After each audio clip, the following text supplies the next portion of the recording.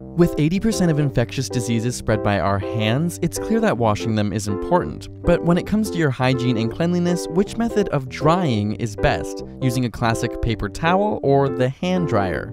Well, you'll be happy to know that if you wash your hands properly with soap, nearly all traces of bacteria will be removed regardless of how you dry them. But it's when you don't wash properly, or even worse, only wash with water, that how you dry your hands can make all the difference.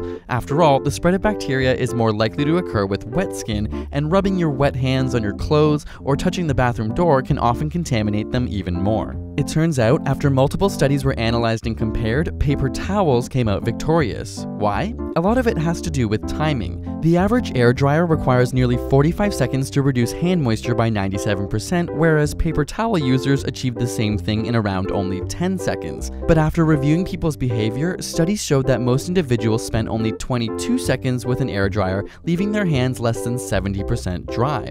Paper towel users, on the other hand, could achieve more than 85% dryness with only 5 seconds. Friction also plays a key role in the removal of bacteria, with much of it being transferred right onto the paper towel. Conversely, some studies have shown that hand dryers may actually emit bacteria in their flow because of the contaminated air from the bathroom. Having said that, air drying your hands can be effective if done thoroughly, and truthfully, you don't always have an option. Though some dryers are much better than others, just make sure you dry them fully and it shouldn't be a major problem. What about the environment, you ask? Without a doubt, new dryers are the environmentally friendly option. Not only because they prevent deforestation, but they actually use less energy and have a lower carbon emission once everything is taken into account.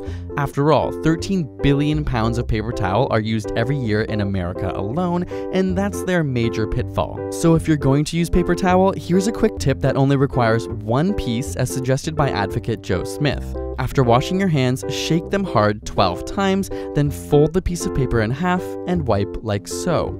This is the optimal arrangement to dry with the least amount of paper. Again, shake your hands 12 times, fold, and dry. Now you have clean, dry hands with minimal waste. Special thanks to Audible.com for supporting this episode and giving you a free audiobook of your choice at audible.com/ASAP. Audible is the leading provider of audiobooks with over 150,000 downloadable titles across all types of literature. We recommend the book Guns, Germs, and Steel by Jared Diamond, which breaks down the rise of civilizations across the globe and refutes the ideas of human development based on race. It also touches on how germs may have played a large role in our evolutionary past. You can download this audiobook or another of your choice for free at audible.com/ASAP, and with a subscription you get one free book a month. Special thanks to Audible for making these videos possible. And subscribe for more weekly science videos.